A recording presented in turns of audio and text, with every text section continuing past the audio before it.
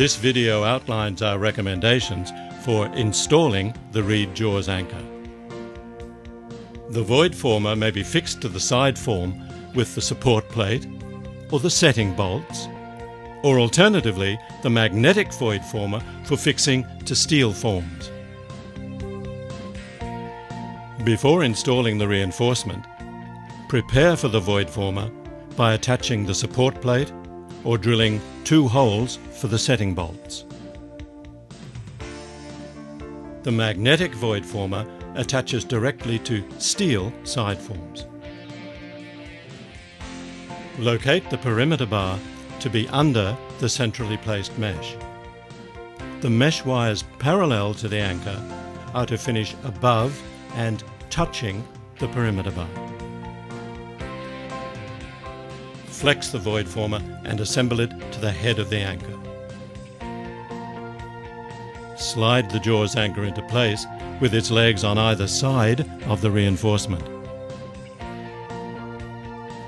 Attach the void former securely to the side form with either the support plate, the setting bolts,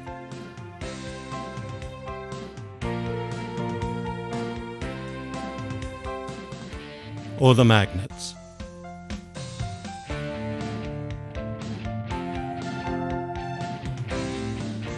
Tie the leg of the anchor to the central mesh to keep the anchor legs accurately in position parallel to the casting bed.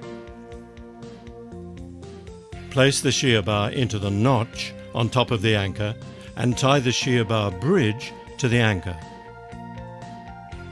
Align the shear bar legs to be both horizontal and parallel to the perimeter bar.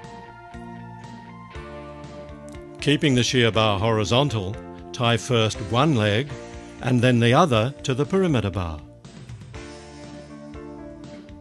It's important to follow the sequence for tying in the shear bar, as this will help to secure it in the correct position to achieve its working load limit. For the jaws ultra anchor, install the mesh with the transverse wires underneath and with a parallel wire close to the anchor. As before, slide the jaws ultra into place, attach the void former to the side form, and tie the anchor leg to the mesh. Install the tension bar, tying it first at the bridge, keeping it tight against the back of the anchor hole, and then tie each side of the bar in turn.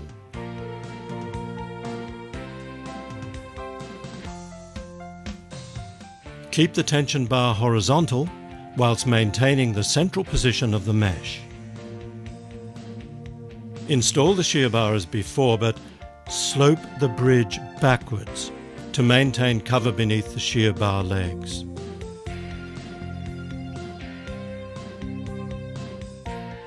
Check that the assembly is secure, stable, and ready for the concrete pour.